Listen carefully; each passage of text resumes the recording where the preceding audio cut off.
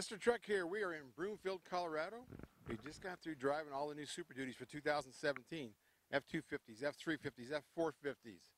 Driving them all over, up in the mountains, everywhere else. Beautiful scenery out here. Pulling big trailers. We pulled 30,000-pound gooseneck from Load Trail on those green trailers. We pulled 10,000 pounds in the Cimarron horse trailers. We pulled 10,000 pounds in these cargo trailers. And we've tested them all out. It's great. So much to know about these trucks. So many options that they have. They're like space shuttles. A lot of electronics on here. We'll bring you as many facts as we can. Plus, we'll start doing more pulls in the mountains to show you what they'll do at grade at altitude. We always want to test that. So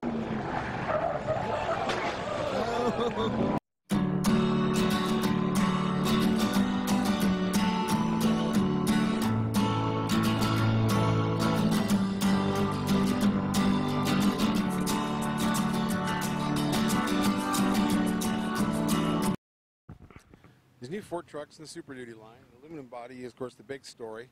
Same cab as the F-150. It's a beefier aluminum bed. That's new for this truck. So it's a little more of a heavy-duty bed than what the F-150 has. You know, the diesel's got more power. It's 440 horsepower, 925 foot-pounds of torque. So that's class-leading. New fuel injectors. The gas engine, the 6.2, is up to 385 horsepower, 430 foot-pounds of torque. And if you get the highest rated F450, you can tow 32,500 in a gooseneck. And actually, the one-ton, the F350, will now tow 32,000 pounds. That's with both of those with a 3-inch ball. On the 2 5/16 ball, the highest rating is 27,500.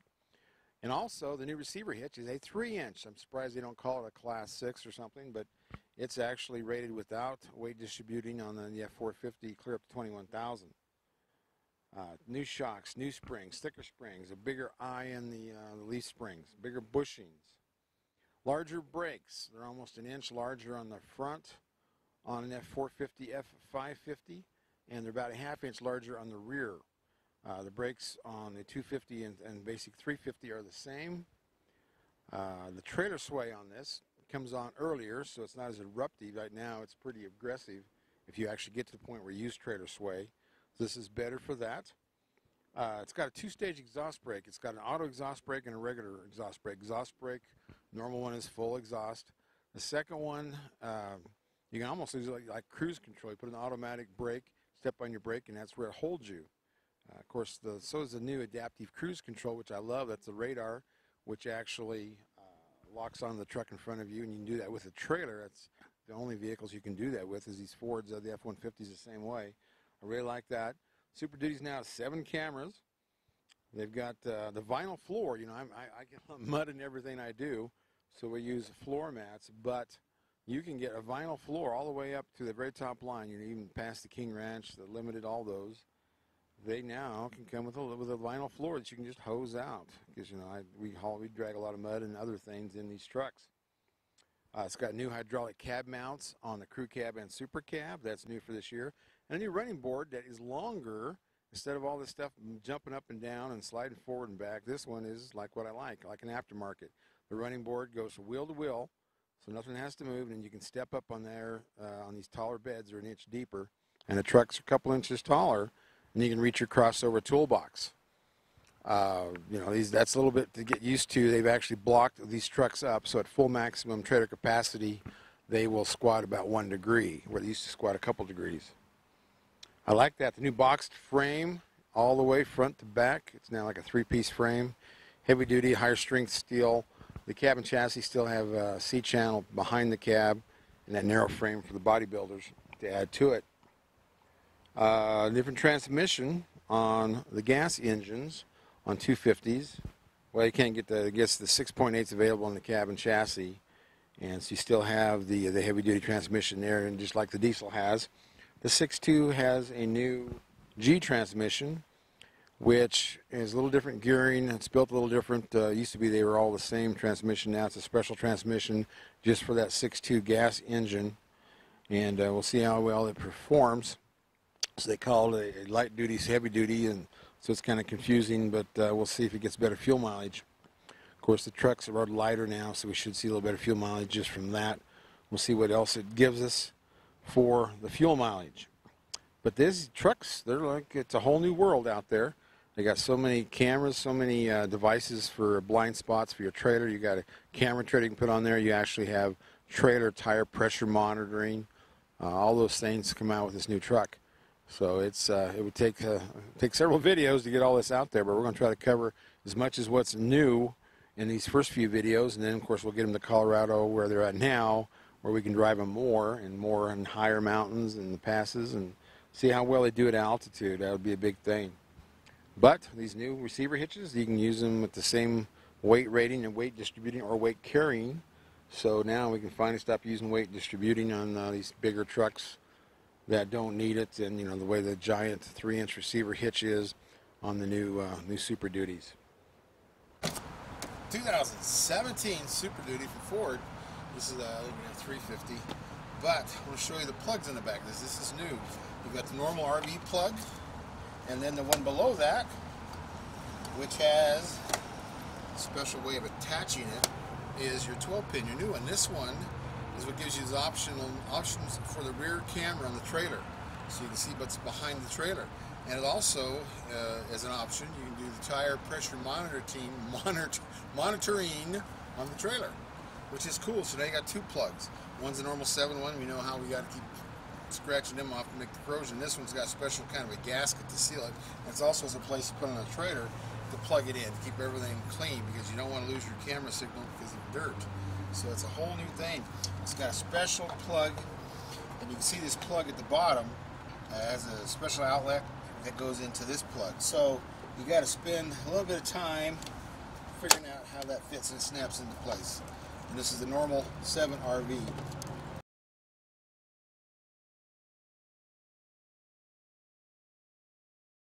Your standard 360 camera view and rear view. So 360 is on the right. You can see the cones around you, right? You see the pictorial of the truck in the middle. Then you're looking at the rear view camera in the left. That's out of the tailgate camera, so it's up high by the handle. You can see the red, yellow, green reverse park aid assistance lines, as well as a center line that we can use to help decking a conventional trailer. So in the back there, you see our target. You can use this view to help you get going and get back, or you could zoom it in. That upper left-hand button will expand the options that you have in reverse to pick different trailer cameras that can help you. There you are in a zoomed-in view of that tailgate camera. That is the wide view of the tailgate camera. That is the center lamp center high mount stop lamp, Chimsel lamp that looks down the bed. That is the aux camera, which if you had a trailer equipped like we do next door, it would pop up. And then this is a trailer reverse guidance feature. So if you had a trailer, you could activate it through here where you're at. So you can use this view, you can zoom in a little bit. All right, so we got to get heading back that direction. But, you know, you guys familiar with gooseneck trailers, just the way they're shaped usually, and how you pull away and back up into them? So there's one thing we didn't do before we got in this truck. And what is that? Well, lower the tailgate. You got it. So to make it easier on the customer, the new Super Duty has a power tailgate release mechanism on certain trim models. So by your left knee is a button that looks like the rear end of a truck with the lip down. That'll drop the tailgate. Nice. Oh man, there goes my camera. So now you've actually spoiled your rear view camera view, so you have to go back to choose another view. That one more over, there you go. There you go. So now we've got our Chimsel cameras. This is our zoomed out view. The plus sign below that is the zoomed in view once you get your gooseneck trailer close enough to the ball to help you out. So we can use this. You see your dynamic hitching line, the white and black hashed. It's tied to the steering wheel angle sensor, so as you crank the wheel, you can watch that line move, and it'll show you the direction your truck will take. And then our simulated gooseneck post is orange there. So you can get close, and once you get close enough, you can just feel free to zoom in and watch that. Oh crap, hit the tailgate. So does it tell us if the tailgate's tall enough to go over there, or the gooseneck's tall enough to go over the gooseneck? It does not. It does not. You have to be not stupid. Well, I know. All right. There we go. That's easy. That's easy. That's the goal. That's the right answer. How was that? That's easy. That's what we want to hear. Nice. So that's utilizing the Chimsel camera, right, and even the backup. You could have even backed up further using the backup camera before you remote deployed the tailgate if you wanted to. I mean, those options are all within the customer. The other thing we can do here, if you stop because of the speed timeout, you put the truck in park, put it forward again. You can use the forward camera and encroach as close as you can to that front pole in front of it as another target. Oh, so it still thinks you're in reverse. Let's put her back in park. All right, now we're going to drive. I'll go into drive. So now, once you're in drive, yep, there you go. Once you're in drive, you manually activate the camera. So now you got the 360 view again, which you can use, or you can expand it to go into the close-up view, or the wide view. Now in the close-up view, you can see the bumper there at the bottom. That's your chrome bumper. And if you go to the wide view, it would just show you all the way up to the corner, the edge of the headlamp, as well as the edge of the bumper. So this kind of thing, usually it's easiest to. And can you zoom in or not? Nope, you cannot zoom in. No, this is the zoomed view, if you would, of the front camera.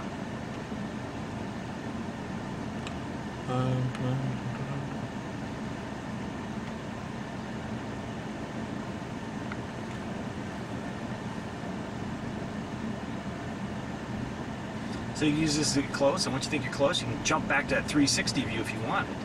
And double check that 360 view to see the top-down view, how close you really are.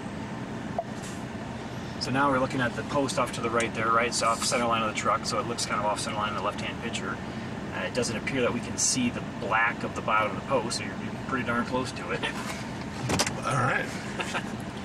Okay, we're at this Ford launch 2017 Super Duty in Colorado. Jennifer, what's your last name? Shaw. Jennifer Shaw. It's an easy name. Yep. And you are an expert in all these things. That new Bliss blind spot thing, which, you know, I'm an old truck veteran, so I've 40 years, geez, I'm old, 40 years towing trailers. So a lot of that stuff to me is a distraction. But if I was a first-time trader, I could see the guys who never backed up a trailer, how intimidating they are, and that all is cool. I want to see all that stuff. Now, the blind spot part on Bliss, I like that. Because, you know, I use cameras back there that I keep on, aftermarket cameras, and all these things we do, because you can't get a mirror wide enough to go back 8.5 feet. So I can see the first corner on the trailer, but not the rear corner, and that's where they sneak up on you. So I use a camera to see what those little cars are doing. And that works well for me, but that Bliss part that actually, it's a sensor on the bottom of the mirrors, right? That knows what's that blind spot sneaking up on the trailer. The sensors are actually in the tail lamps. Oh, they're in the tail lamps. Yep, they're radar sensors looking back. And when you hook up your trailer, they will extend the view of the radar to go all the way back to the end of the trailer and a little bit further than that. So they go 33 feet. The radar, right? The radar will detect the car way back there in your trailer's blind spot, and you'll get a light in your mirror to let you know that it's there. Right, because we're getting used to that in the mirror. A lot of vehicles have that lane departure kind of thing. But that is cool, and then it automatically will switch back to the truck when your trailer's unhooked. Correct. Yeah. That is cool. There's so many things you guys have done and taken all the mystery out of it. And that part I will use, and I want to see all these other things. Shoot, I may have to put another camera in here to watch that steering wheel thing going on. Now I'm going to turn this camera on so we can watch the screens. All the activities comes on this screen, right? Correct, yes. Okay. Except you do have to select your trailer over in that screen, but it's not. Okay. I mean, it's pretty simple. Yeah, there we go. Now, I put it in reverse. Wait a minute, this seat, I got it back too far. So, put it in reverse. This part. There we go. Holy cow, I moved a long time. Okay, I'm going to shut off some of these warnings. And now, look at that. Isn't that cool? That's the 360, and that is my one on the back of the bumper. I want to look through all these. These are just so cool. That one is like a 360 degree. That one confuses me. That's a wide angle view. Wide angle view. For cross traffic and things like that. This one is the one on the top of the cab with that funny name. Now, this is what's cool about Ford. These lines in the middle. I'll move my steering wheel and you can see that line move around. That is cool. I don't think anybody else does that. Nope. But even on the bumper pull ones, that's so nice because you put that on your ball and that's where you go. Otherwise, you have this 3-foot opening there, which doesn't tell you anything on a screen. But I love that line. So back into gooseneck is awesome. Yep, it'll guide you right to the hitch. Yep, that is good. Okay, what's the auxiliary do? That's your trailer. That's the one behind the trailer. That is so cool, and that's the one that'll help you back in those parking lots at the hotel without hitting somebody. That's where I'd be using. I just wish it stayed on all the time, but I guess we can't do that. Some kind of a law. Yeah. And trailer reverse guidance. what's this one do? That's that weird thing, which is weird because that's almost like, that's a wide angle? It is using the cameras in the side mirrors, looking Okay. back Yeah, at the somewhere sides of your down trailer. here. So I can see that camera somewhere in there. Yeah, that is cool. So if you select the trailer over there in the information display. Okay, so that's the BFT. Let's select that one. Yep, And then they're looking for that sticker back there. I've got one on my trailer because I've done that other one on the 150. correct. Now you're all set, Now I'm ready all to go. set. Oh, now see these.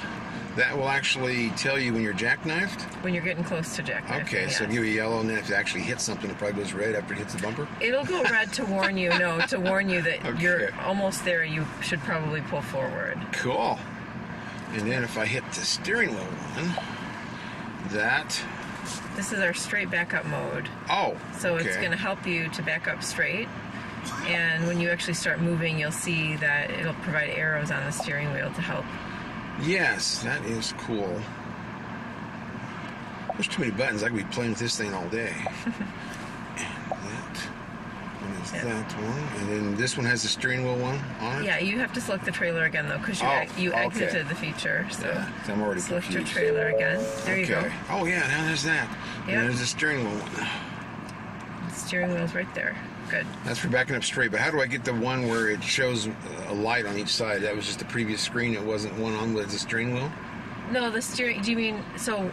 As you start backing up, if your trailer starts drifting, there will be an arrow right here that shows you to turn the wheel one way or the okay. other. That's what I'm missing. I know Right. there's an arrow. You're straight. Okay. Your trailer is straight behind you right now. So Hey, son. Okay, now see if we can jackknife this and get into trouble. So well, you don't that's- want to necessarily see. Now it's telling you Yeah. turn the wheel to the other way. Yeah, so this is if I want to back up straight. Yep, exactly. I can almost see the trailers in the mirror and the Now you want screen. to straighten up again. Yeah, that's cool. And now Straighten where? up. Okay, and then how do I? That's cool. And then can I switch from this mode to the trailer camera? The trailer Is it- camera. Is it hard to do? 'Cause You I'm- exit trailer reverse guidance and select the trailer Okay, camera. so you got to go through a few screens. Yeah. That's what I would want to do when I was doing this. Also use that backup camera behind me in addition to this. See what I'm doing. Wow. That's cool. Okay. Now, how do I get it where there's a red warning on this screen on the steering wheel? You just press. Well, the red warnings are in this screen. Oh, That's that one. just that one. Okay, so steering wheel. I thought the steering wheel had some kind No, of. the steering wheel is Oh. just—it's just the arrows to let you know how to turn your wheel so that you can stay straight. Okay, well, there's a. Yeah, I can back up a ways because there's that little road back there. See what this does. I can probably. Because, in the CDL, you got to do a parallel park. You can use this to parallel park. You could that in conjunction with the trailer camera would be pretty handy. Yeah, I probably think that's cheating, though. Because all this will work with a gooseneck, too, right? The views are available with a gooseneck. The automated features like the little icon and the steering wheel are not available because those Okay. require the sticker and the trailer angle detection. Okay. Now, this one, until I'm on a road, I can't use that, the Bliss part that shows that little car sneaking around my corner. Right. Can't demonstrate this at slow speeds. Well, you can demonstrate it at relatively low speeds, but we don't have another vehicle around to drive by we need you. somebody can. You need a Can we get a vehicle to bicycle drive to by. drive by? Would that be enough, or does it have to be a full car? Does it know what size vehicle that it's looking for? Because bicycles can get. It goofy can things detect on the right bicycles. side. The system Yeah. can detect bicycles. We tune out pedestrians because it's intended to be more of a vehicle type Right. feature. Yeah. You're driving down the road, so. Man, this would be fun. Now we got to read the owner's manual and do all kinds of things. Learn how to drive these trucks. Well, the trailer reverse guidance system comes with its own quick start guide. So it In the screen on the truck? No, it's a separate book. Oh, okay. And it has measurement cards and stickers, so we try to make it as simple as possible to set it up. We also have videos that are available online. So there's a QR code on the quick start guide. You can scan it. It'll automatically pull up the videos, or you can find them on the Ford. Okay. There will be a website called trailerreverseguidance.com where you can find the videos. Listen, I'm glad there's a dedicated button because I hate to have to go through a bunch of screens to find something. I like buttons. Yep. To get me to that screen, and then I can play from there. Exactly. Well, that's cool. Well, Jennifer, this was fun. Yeah, thanks. Now we got to find that truck that I can shut it off and try to do that adaptive the steering demonstration. That's what I need to do next. Yep.